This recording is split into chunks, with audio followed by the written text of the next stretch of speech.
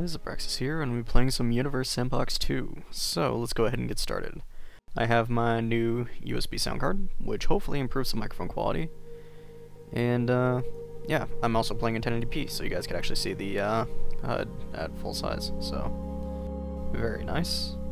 60 FPS because of the new hard drive, and, yeah. I am very satisfied with this new recording equipment. Anyways, yeah, basically I have a kind of a revisit, kind of different than the last video I made.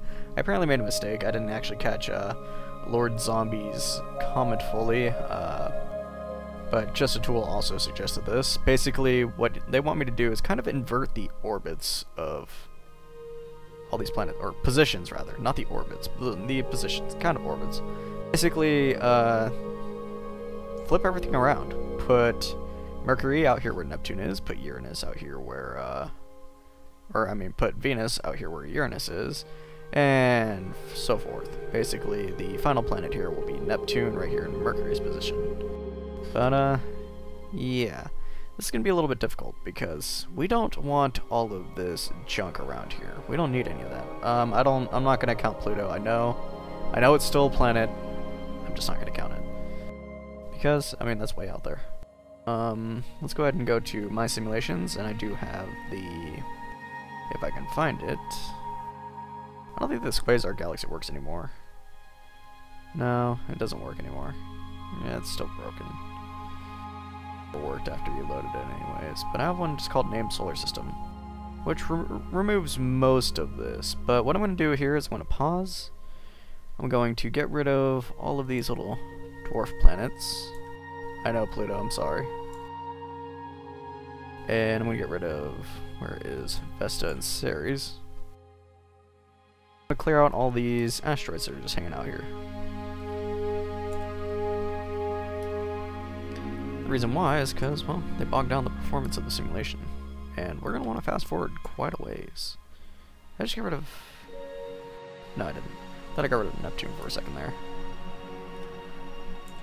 So most of these asteroids are gone. I don't think I need to get rid of all of them. Get rid of most of the Kuiper Belt, pretty much. Don't want to select Neptune. Go. And I might just save this, just so I don't have to do it again. I still have a few more out here. I could just jump cut this, but I'm probably not going to. Why don't I jump cut my videos more? Well, because, I don't know. I feel like, just kind of longer videos. I mean, if you really wanted to jump cut, you could just skip through, you know? Well, you're not really jump cut parts that I feel necessary, like such as time-lapsing and stuff like that. I mean, I literally have videos on my channel of, like, 8 hours videos of just a planet orbiting a star. Besides, I really hate jump cut heavy videos anyways. But I just jump cut it right there because I had to go close my door. Should I keep the asteroid belt here? There's not a lot of asteroids there, and I feel like it'll make a cool little effect. Got a couple more right here. So, here is our solar system without the Kuiper Belt, but we still have the little asteroid belt between Mars and Jupiter. So, let's go ahead and save the simulation. Not to open. Save. Where's save? Save. What should I name it? Performance simulation?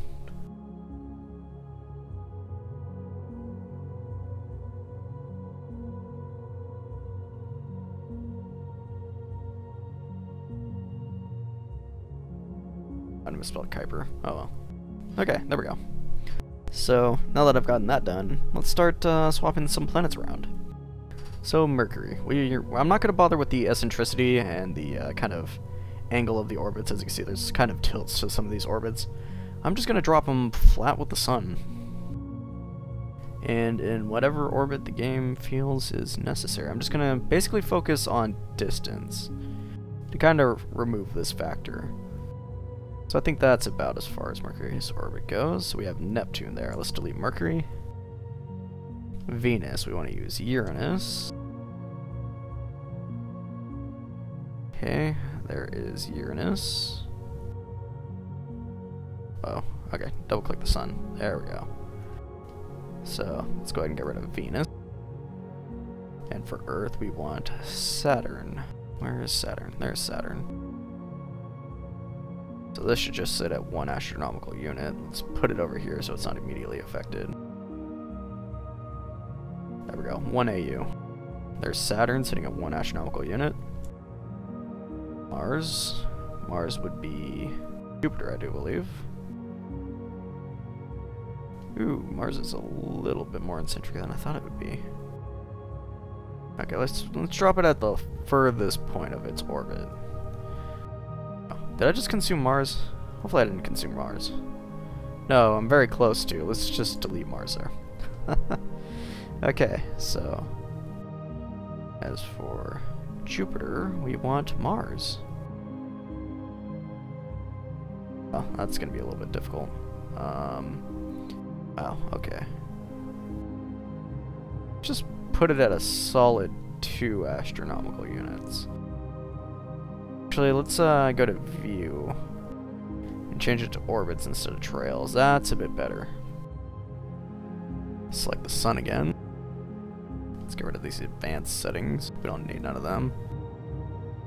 Okay, I still have Jupiter selected. Why can't I select the sun?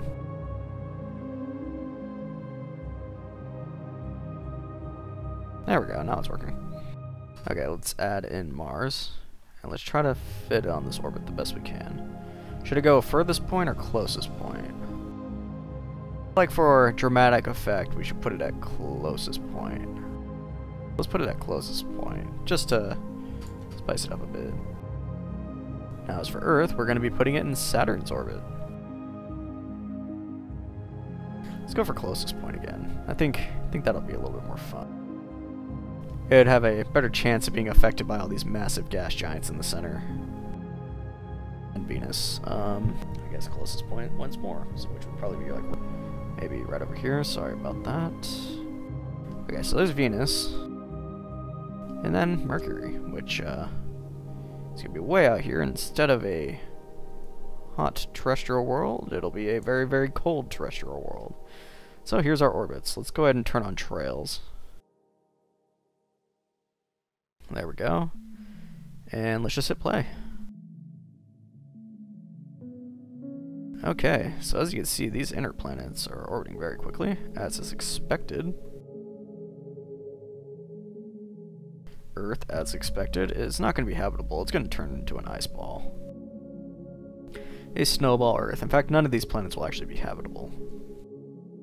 Maybe some of the moons around these planets, but I don't know how to actually add this into the simulation. Sometimes they spawn in, sometimes they don't.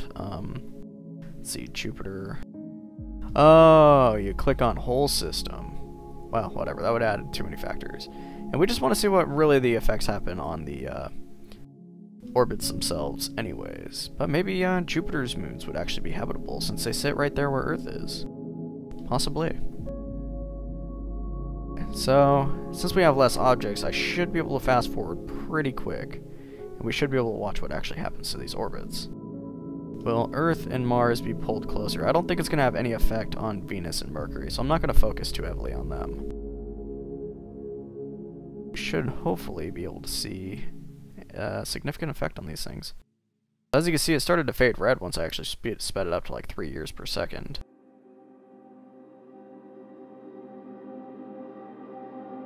I can't really increase this too much or else it'll freak out pretty much. But here's the inner solar system. As you can tell, it's actually pulling the sun a little bit. That would probably be because Jupiter is a lot closer, I would imagine. The smaller gas giants I don't think will have as significant an effect on our sun. I think it is definitely Jupiter kind of making it wobble quite a bit. As you can see right there, there's the sun's orbit. And you can see Neptune's going nuts, but it is actually approximating properly. It's just the trails don't look right. Let's go to view and let's change it to orbits instead. And kind of see what's really going on. Which, as you can see, Earth and Mars are actually wobbling quite a bit. That's probably just because of the movement of the sun, not so much the gas giants on the inside pulling on them. But let's just try to speed it up a bit more. So now we have 5 years per second. Now it's going a lot faster. What is that trail that is way out there? I don't know. Maybe an asteroid? No. I don't know what this line is. It's kind of spazzing out through the screen here, as you can see. But over the years, these orbits should get a little bit more round, but they already kind of are at their max eccentricity, or kind of, not eccentric, like lowest eccentricity, and they're actually kind of round orbits, so, yeah. Well, except for... Is that Uranus? Yeah, Uranus here. It's kind of, I think, being pulled towards Jupiter. In fact, it's actually about to cross Saturn's orbit. We'll give this a little bit longer. So far, we've gone through 729 years. 39 I meant, but yeah. You can see the years down here in the bottom left. Let's go ahead and just close this menu. Oh wow, Uranus is getting really, really close to Saturn's orbit.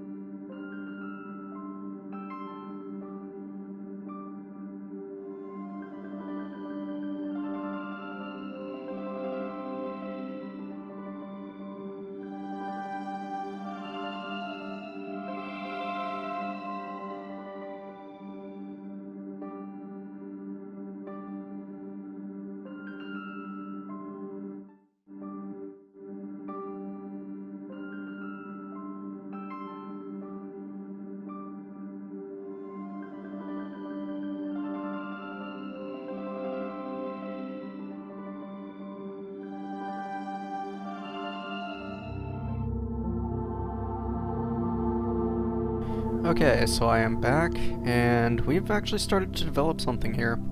Okay, so it's been 117,000 years. No. That's 11,000 years. My bad. Way off. Okay. But it's been about 11,000 years. I've let this go for about 20 minutes now, and we have something kind of interesting starting to develop here.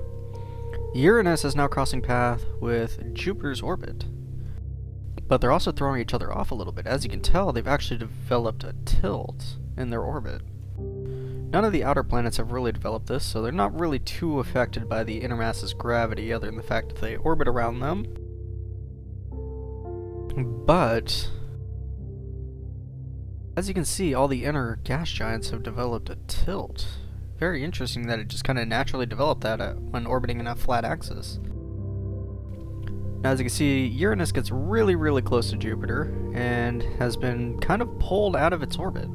Uranus was within Saturn's orbit, and now it's actually outside of Jupiter's, so it was kind of slingshot outwards a little bit, and now it's actually orbiting like this. I don't think we have had any collisions at all. That's perfectly fine. The odds of them colliding are pretty unlikely. But yeah, basically, I'm probably going to end the simulation here. If you guys want to try it yourself, it's not very hard to recreate. Yeah, this is what kind of happened over 11,000 years. I could have let it go longer, but I think this is about what it's going to stabilize to. Uranus is probably going to lose its eccentricity a little bit, or possibly even collide into Jupiter in the future. Which, I mean, if you really want to see Jupiter and Uranus collide, just go back to one of my other videos. Such as my What Happens If All Planets Collide Into Each Other video. They all just basically turn into Jupiter. A very big Jupiter, that mind you, but yeah. Anyways, yeah, essentially what you would expect to Earth has happened. It has turned into a snowball. And, amazingly, we still have power. There's lights still on, we're still surviving barely. Apparently, we can survive that. But, yeah, if you guys like the video, please leave it a like, and if you want to see more videos like this, please do subscribe, it really does help, and I will see you guys in the next one. That is kind of interesting. I didn't expect that to actually happen to Uranus, though. Very unexpected. I did expect it to become a little bit more elliptical as it got pulled towards Jupiter. I didn't expect it to get thrown out like that, though. Very cool. Anyways, see you guys.